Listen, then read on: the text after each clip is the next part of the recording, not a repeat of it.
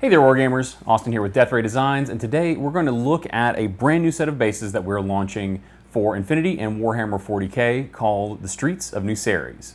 I thought we'd go ahead and paint up a handful of these bases just as our testers and maybe even for the photography models for the website, and I thought you guys might enjoy coming along and seeing how we do it.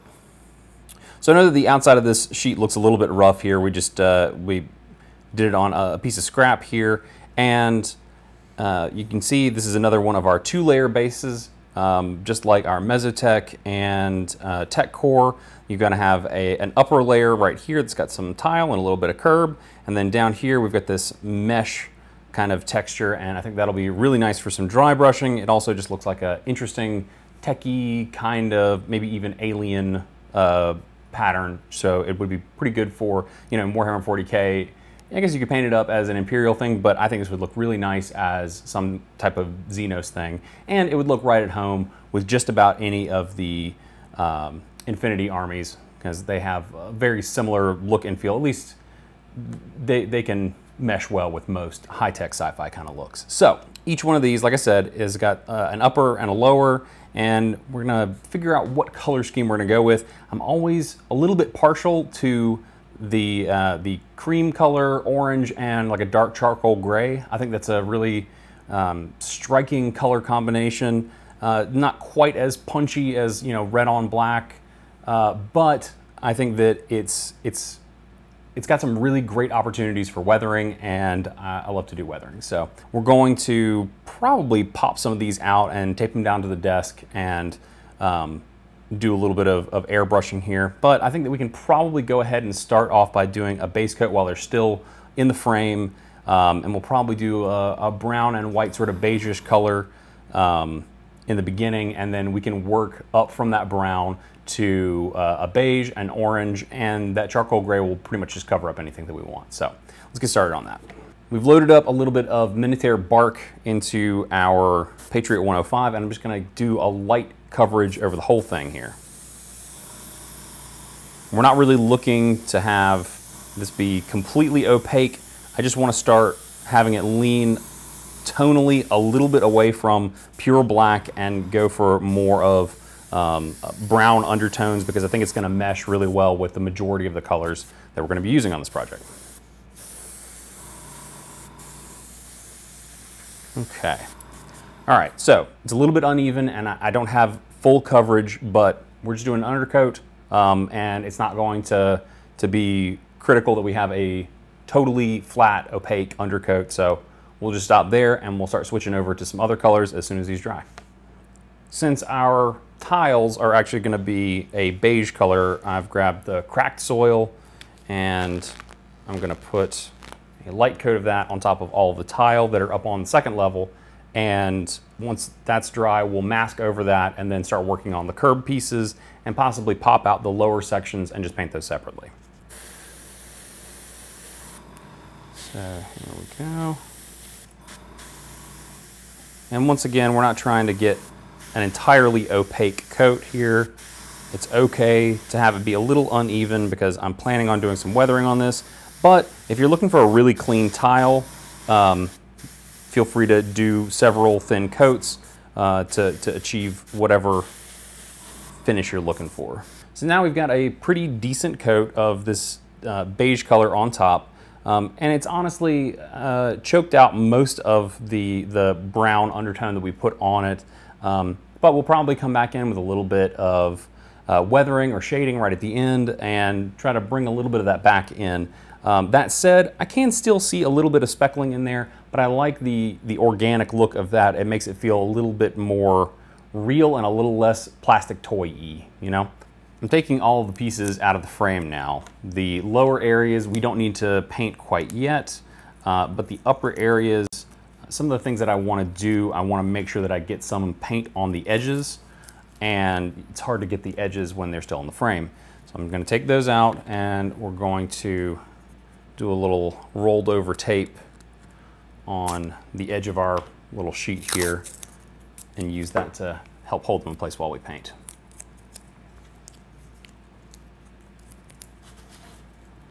Okay, so there's one. Here's 2. I'm going to spread them out a little bit just so that I don't necessarily get a lot of overspray. And we'll put the last one over here on the side. Cool. Excellent, excellent. And technically, if you didn't take the back paper off, you could super glue them down and then just peel them away, and it'll all just be stuck to the paper afterwards. Because most of the angles that we're working with here are nice, even angles, there's no curves, I'm going to use masking tape as opposed to using frisket film, just because masking tape is really inexpensive and plentiful generally, and you don't need to waste super expensive, hard to come by frisket film for straight angles. Though to get into some of these interior corners like this, I like to cut my tape at an angle with a pair of scissors and then try to get that point right in the corner and lay that in. And then especially on pieces where it's right at the edge, you can just take the little piece you snipped off, flip it over, and let's make sure we get it lined up correctly. That line. There we go. So now we got that part covered, and the rest should be a breeze. Take a knife, come in here and cut out this little tiny area that was overlapping. There we go. Oh, you gotta stay away.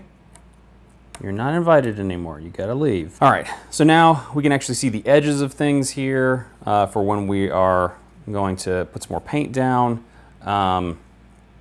And before we do that, I'm actually just gonna rough up that edge just a teeny tiny bit with a little piece of sandpaper, just to make sure that we get good paint adhesion.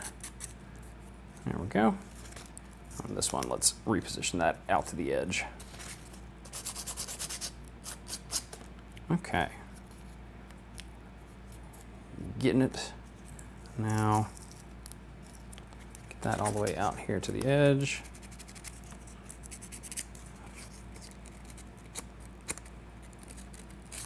There we go. Very nice. So to start with, I'm gonna do, looks like a warning yellow here.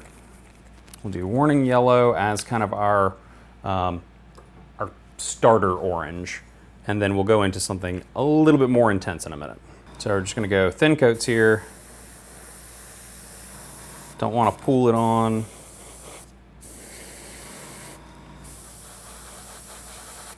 There we go. And over here.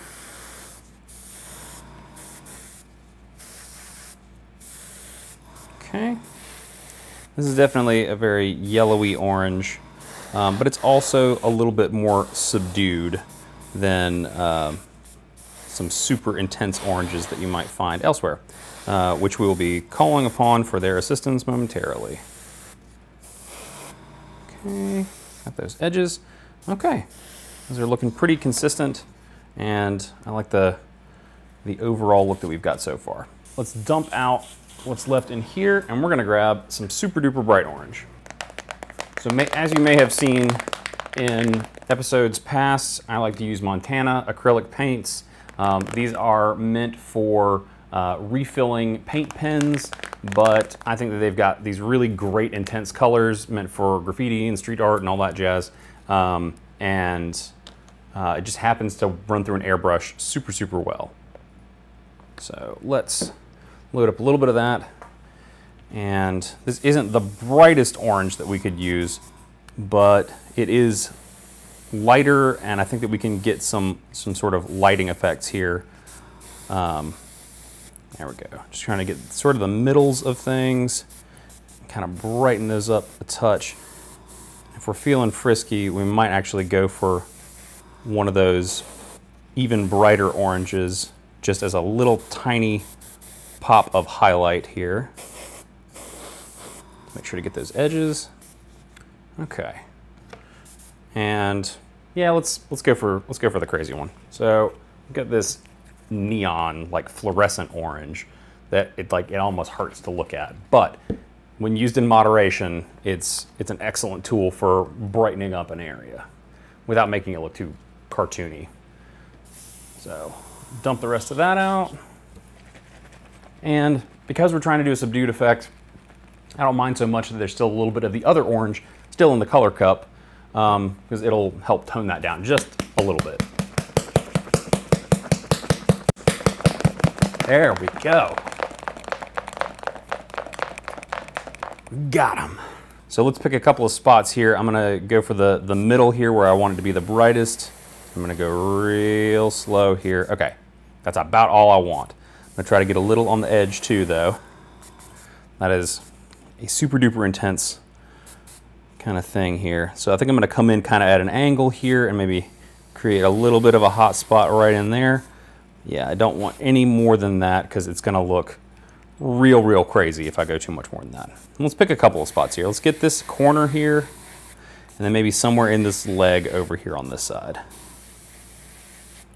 Just feather that out just a tiny bit and make sure we get some on the edges. I think that's pretty much it. We're looking good there. On to the next step. We've got to get some gray on these guys and then probably do a little bit of shading, dry brushing on that, assemble them, do a little bit of weathering, and they're good to go.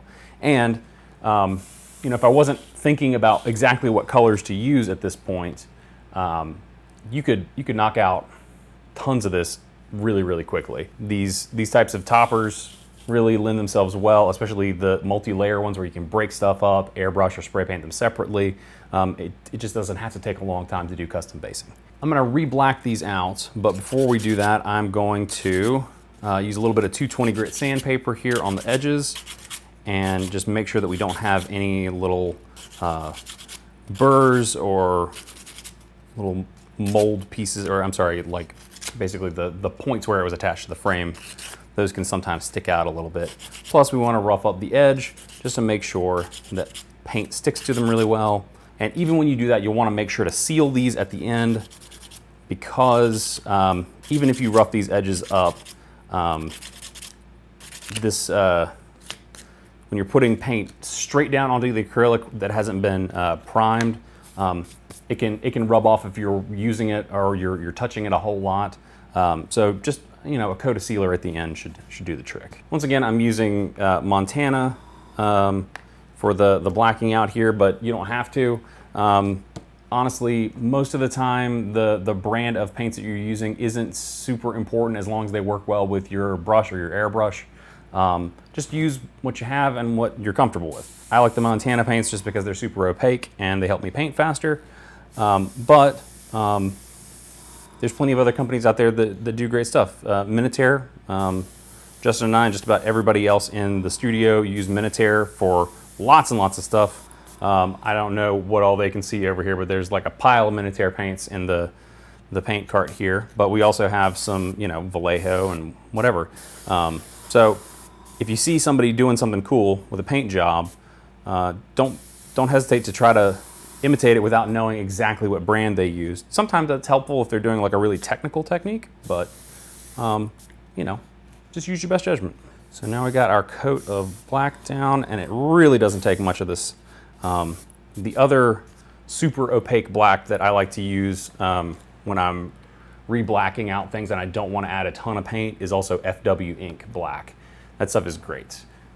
It is just scary how opaque it is. You can add like a teeny tiny drop of it to a very large quantity of paint and it's basically black now.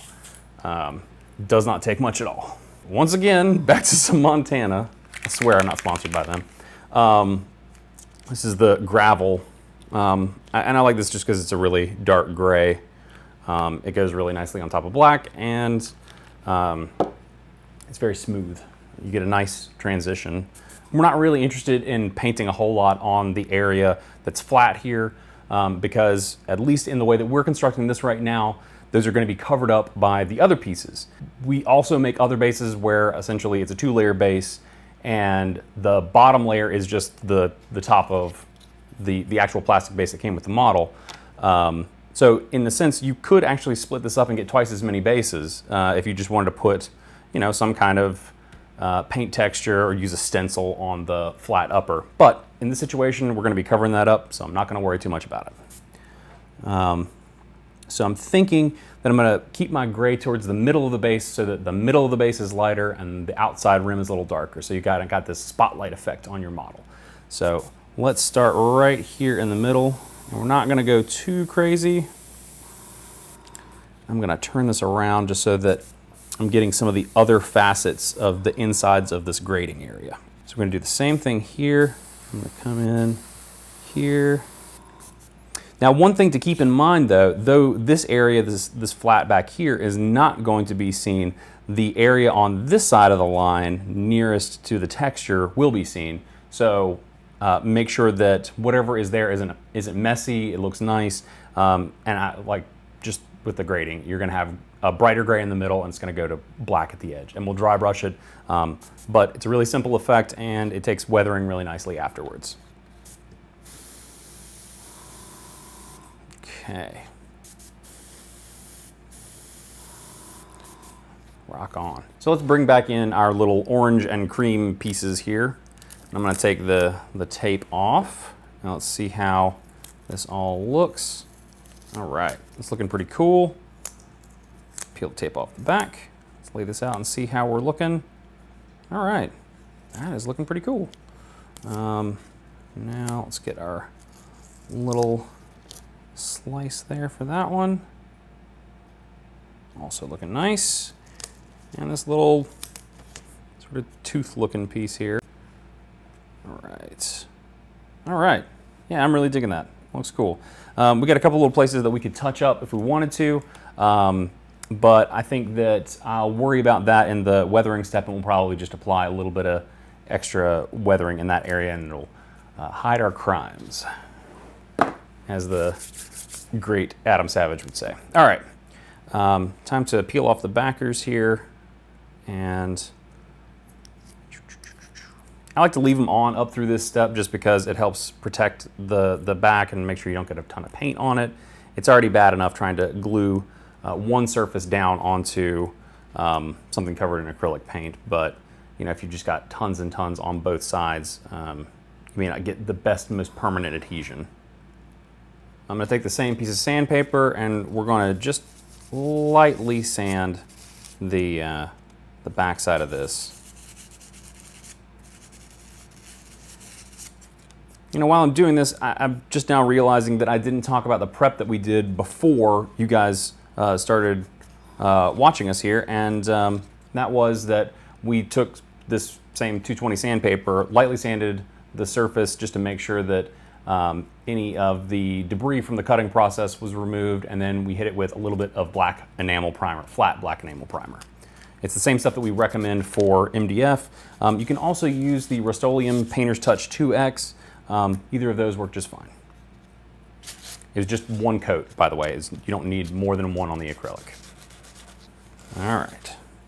And the reason that I'm sanding the underside is just I find that super glue adheres to a lightly roughed up surface a little bit better than a perfectly smooth one. So now it's time to glue them down.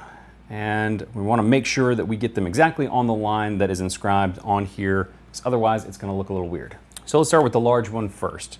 And I'm going to apply a little bit of super glue onto the back side here. No, I'm not, because it's clogged. Of course. All right. So now for real, we're going to put some glue on here.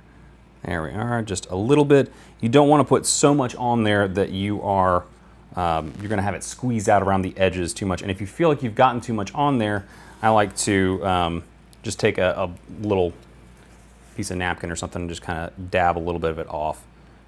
You can also use this method to smooth it around a little bit in case you feel like you've gotten just too much in one area. Okay, so we're going to find that line there. Okay, we got it on the line. We got it around the edge. Okay, cool. And don't let that last part scare you. It's not hard to get it lined up, but it does look best when it all is smooth around the edge and you don't have any weird lines. So that's one down. Let's get the other two real quick and then we can mount them onto some bases. There we go. So we've got our 3 bases there, and we've got a generally pretty clean look to them at the moment. If you wanted something super clean, you could stop here, but you could stop at this point and be fine, but I'm going to take it a little bit further and do some weathering real quick. And this part is super quick and easy, but I think it adds a lot to it. So I'm going to grab a dry brush and something relatively light. This is white Cyanil primer. I like it because it's just a little bit on the viscous side. It's thin enough to go through an airbrush, but it's a little bit thicker than your average airbrush paint, so it's always what I reach for if I'm trying to do a white dry brush. All right, so just making sure we don't have too much of an excess of white on the brush. I'm gonna go over some of these details, especially right around the edges where the details will catch that paint.